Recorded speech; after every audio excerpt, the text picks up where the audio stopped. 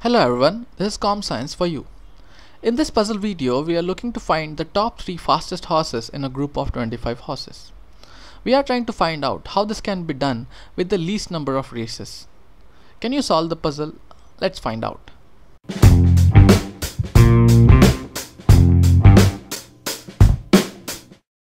Here are the details about the puzzle problem statement. We have a total of 25 horses. We are looking to find the top 3 fastest horses out of the lot. The restriction that we have in place is that we cannot race all the horses at once. We have a racetrack that only has 5 lanes and thus we can only race 5 horses at a time. What is the minimum number of races in which we can find the 3 fastest horses among the lot? So how do we go about solving this problem? You can pause this video here and try to solve this puzzle yourself. The solution to this puzzle coming up in the next part of this video.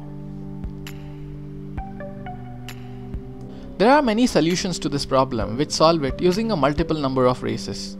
First, let us look at this solution, which is quite naive in its approach and uses quite a large number of races to solve this problem compared to the optimum solution. This solution works on the following approach. We keep racing the total number of horses that we have and then keep eliminating the horses that appeared 4th and 5th in each case, as these horses could never be among the top 3. Let's see how this works out. After the first 5 races, racing all the 25 horses, we end up with a total of 15 horses who ended up in the top 3 in each of the respective races.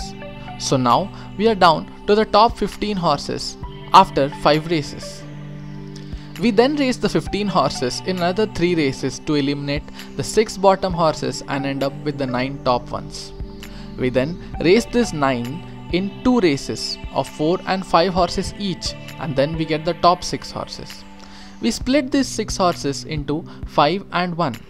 Race the 5 horses, then take the top 3 horses from that race and race them with the 1 horse that we separated earlier. Thus, we end up with the top 3 horses. Notice how this is a naive solution and we are not using any data from the earlier races to predict the outcome of the current race. We are just considering each race as a fresh race. This solution gives us a total of 12 races, which is a very huge number of races for the small task that we have been assigned. Let's see how we can do this better. Of course, there exists a better solution than the one mentioned before. This new, better solution is based on a small insight.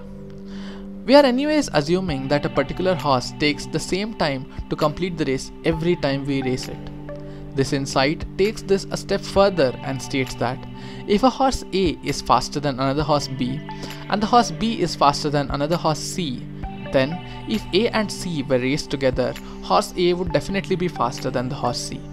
That is, we are applying the transitive property to the speed of the horses. Let's try to solve the problem at hand using the insight that we have come up with. Here is what we have after the 5 races A, B, C, D and E. Let's name the horses according to the races that they participated in. We have also arranged them here in the order in which they performed in their respective races, 1 being the fastest and 5 being the slowest.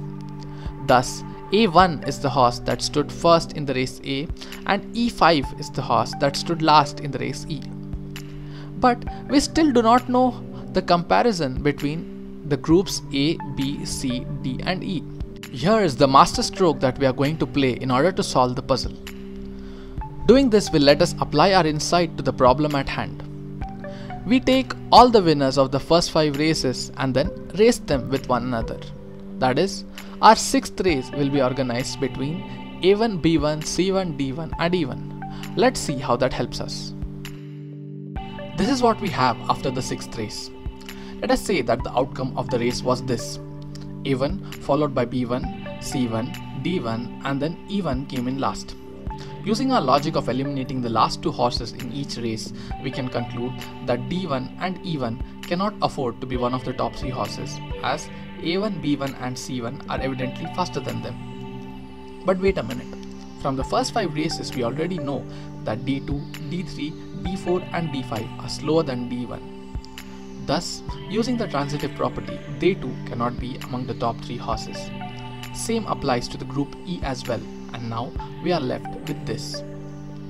Extending this logic a little more, we see that C1 came in third in the sixth race, and as we know C2 and C3 are slower than C1, they too cannot be among the top 3.